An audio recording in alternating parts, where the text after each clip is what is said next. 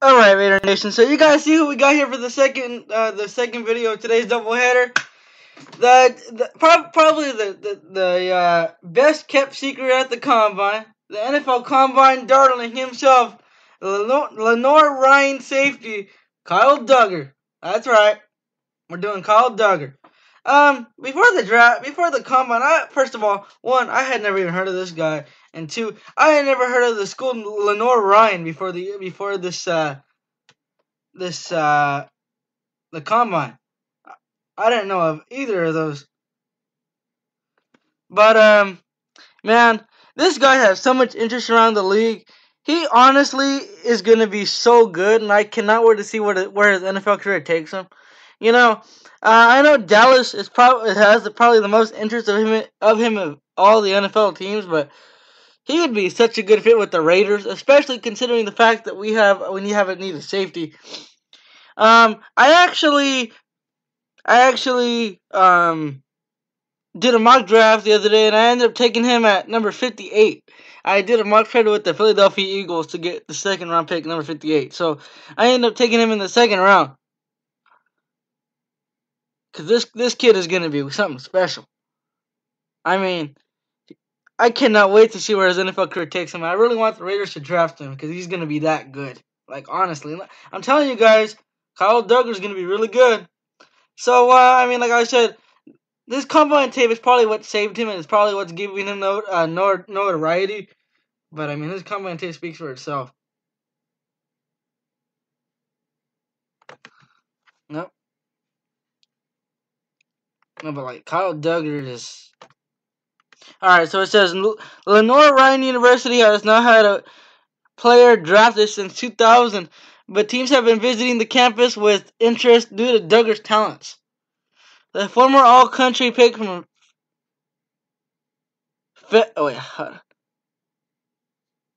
Fayette, Georgia in football and basketball generated the second-team All-American All-Athletic honors at the defensive back. 31 tackles, 1 for loss, 2 interceptions, 4 pass breakups, and a punt return specialist. 12 returns, 175 tackles, and 16.4 average, 2 touchdowns despite starting only 7 games due to a hand injury as a senior. He was first-team All-South Athletic Conference selection as a defensive back in 2018, recording 76 tackles, 3 interceptions, 10 pass breakups, 3 fumble recoveries, and 2 forced fumbles. Duggar was also a first-team pick as a return specialist, averaging 17.2 yards per punt return, 31 returns, 534 yards, and scoring twice, 9 kick returns. Duggar impressed Bears coaches during his redshirt season, and they started him 10 times the following year, 43 tackles, 4 interceptions, and 2 pass breakups. Yeah. I kind of compare him to Justin Reed of the Texans. I see some comparisons there. He's more of a zone safety. Him and Jonathan Abram would cause some havoc.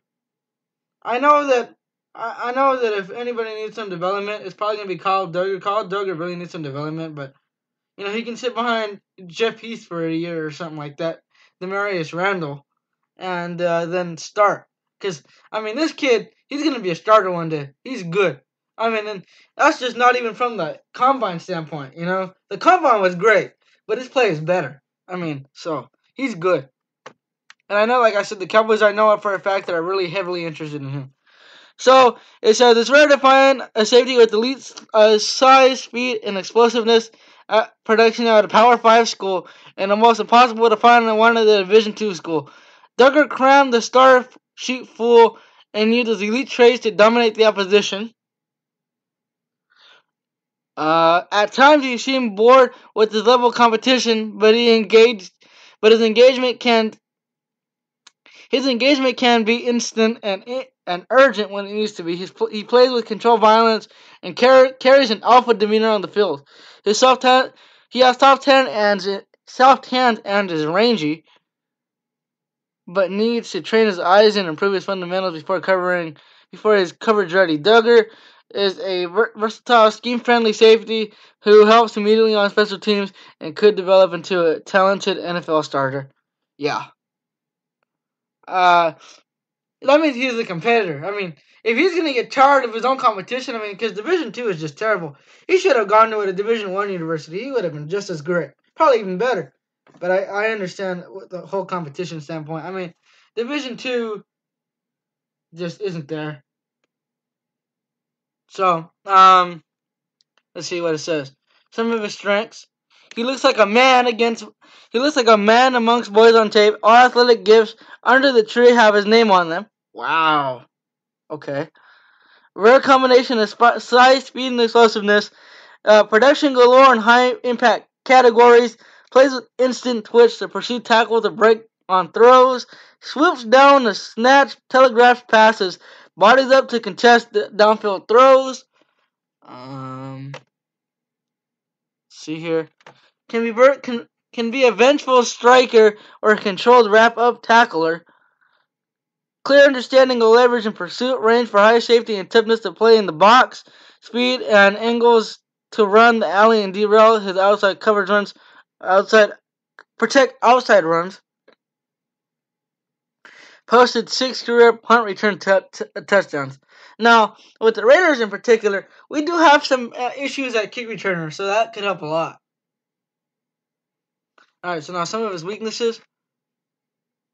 He doesn't have, wow, he only has like, look at all, he doesn't even have very many weaknesses at all. That's good. Must prove production carries over against better competition. Yeah, that's a big one. I mean, because if you're going to be good against Division II, you don't know what he was going to be against Division I. You don't know what he's going to be in the NFL, you know? So, teams take a flyer on him, but it's probably going to be worth it only because of what he can bring. And if he doesn't bring that, well, stick to Division II. Looked bored at times with ID motor for backside. I mean, when you're playing Division II, I don't blame him. Inconsistent rush that filled downhill, bound a little tightly to his hips, more reactive than instinctive, needs to improve footwork fundamentals, and eyes get hung up on receivers over diagnosing QB's intentions. Now, my one question to Kyle Duggar is, why didn't you transfer? Why didn't you enter the transfer portal and go to a Division I school? He should have. That probably would have helped this case a ton more. I mean, how do we not know about this guy? You know, why didn't we find out about this guy until the combine? So I honestly think he should have transferred to Division I. I think he should have. I think that would have helped him a ton. But anyways, let's go ahead and find some tape on the kid, which I'm very excited to watch. I mean, whew. You know, if there were NFL teams that would go ahead and go on eBay and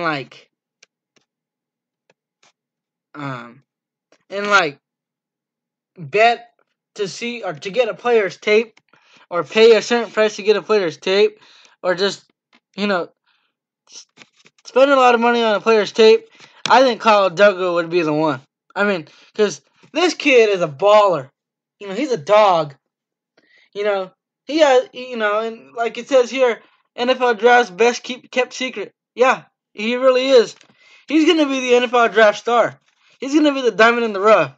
He's going to be this year's, Shaquem Griffin or Max Crosby. He really is. I'm telling you guys, he really is. No matter where he goes, I think he's going to go second round. Let me tell you what. Somebody's going to take him at a really high pick. You know, if I was the Raiders, I would actually, last year, you know how, we took Jonathan Abram? If Jonathan Abram wasn't in this year's draft, I would have spent pick number 26 on him. I really would have. Because I think he's worth it. Anyways, he is the NFL draft's best kept secret, and he's also the NFL draft's darling. So let's go ahead and watch the tape now. But yeah, I just wanted to bring that up, you know. Alright, so we actually have tape now. So, you know, this kind of reminds me of, and this is a different situation. I think the guy's name is Adam Treadman out of Dayton College, the tight end that's coming out, where No NFL prospect has ever been drafted from that school, or they haven't had an NFL prospect from that school in 50 years. Yeah, that's like this.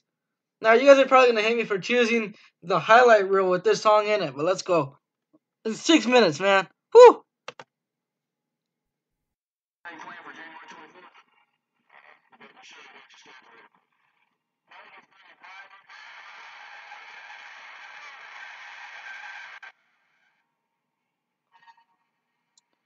Lenore Ryan.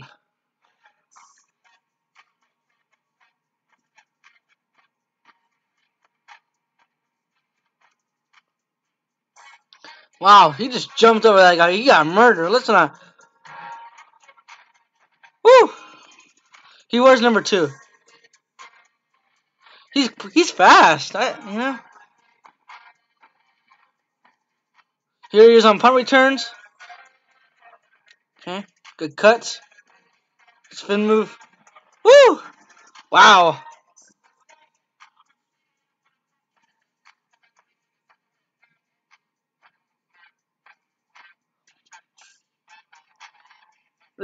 That play happened again 6 minutes later.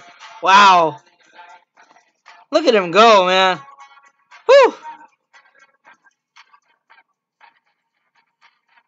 Oh, nice blitz package there. Look at how he blitzes the running back off the edge. Nice hit. There he is blocking a kick.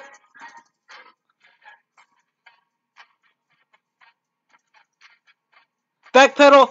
Boom.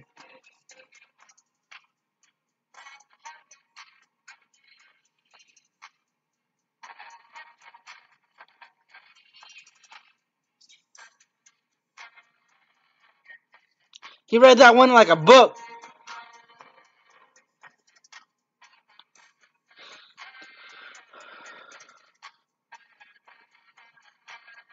What a hit. Woo!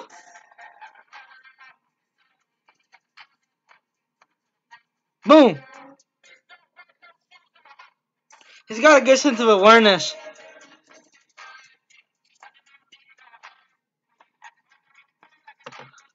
One thing, sorry about the words in the song, guys. Yeah. But anyways, sorry. Another thing is, for these draft experts, it must have been really hard for them to evaluate this kid only because he comes from D2. I mean, he just destroys D2 coverage, competition rather. This is one of those kids that put certain schools on the map. Really, really is.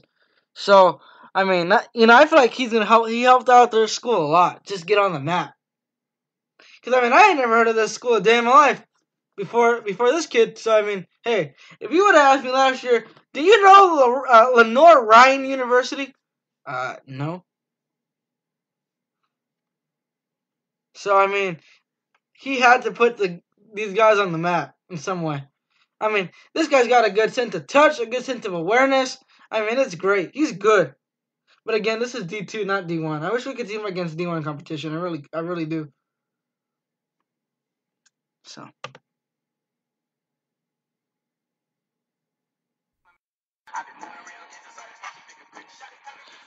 If the Raiders draft this guy, I want him at kick returner. Let me tell you.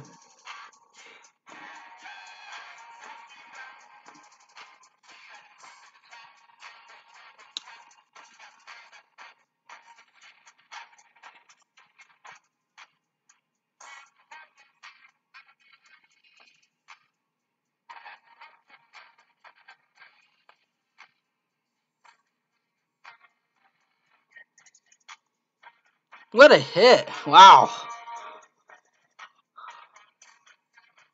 Woo! He just jumped over 2 guys. Go! Wow. Look at him go, man. Woo! He destroyed D2. He need to go to D1. What the heck is he doing in D2?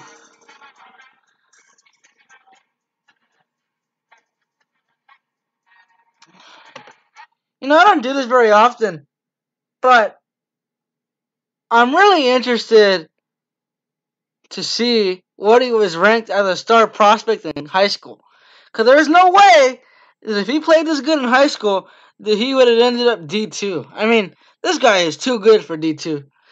But based on what I'm seeing in the NFL, based on what I'm seeing here, I'm ready to see him in the NFL.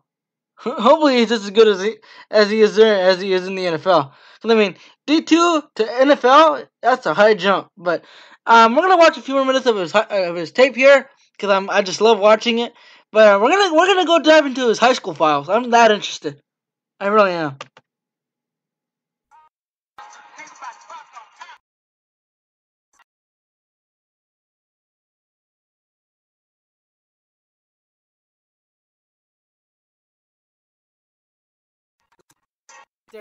Indeed. Look how grainy this film is. This honestly, hold on. This looks like something you would find on a huddle of high school kids.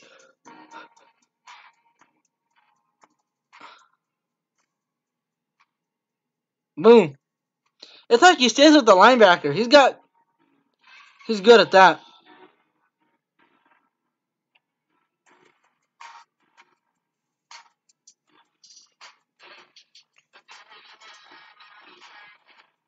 Nice. I like this kid. I do. Dang, I could have watched him on that TV channel. I could have watched him. Look at him go.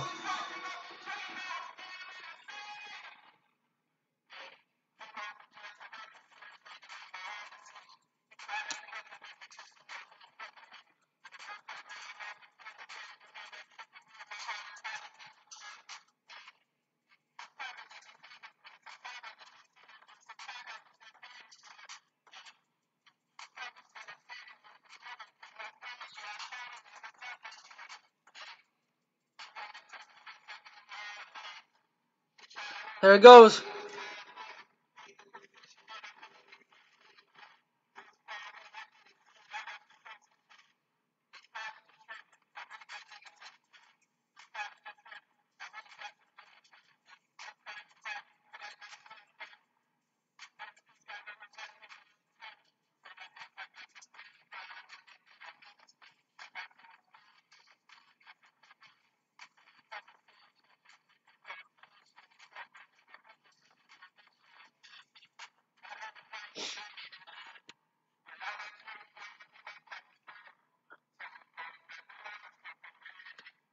Wow, good read. Good job staying with the receiver.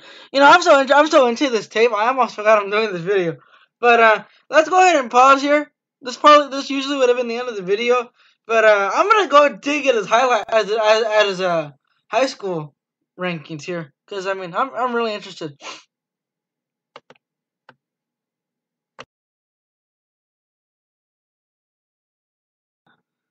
I couldn't do it.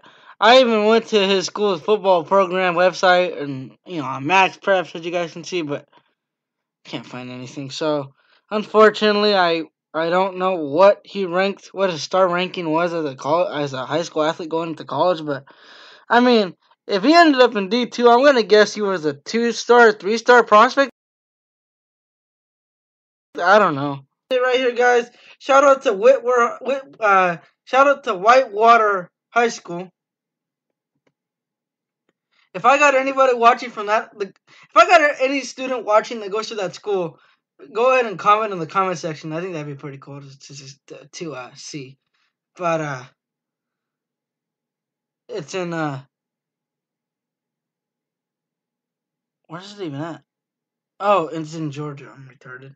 Sorry, guys. Anyways, um, that's gonna wrap it up, and that's gonna wrap it up. And as always, go Raiders. I really want Kyle Duggar. I'm just gonna tell you guys that straight up.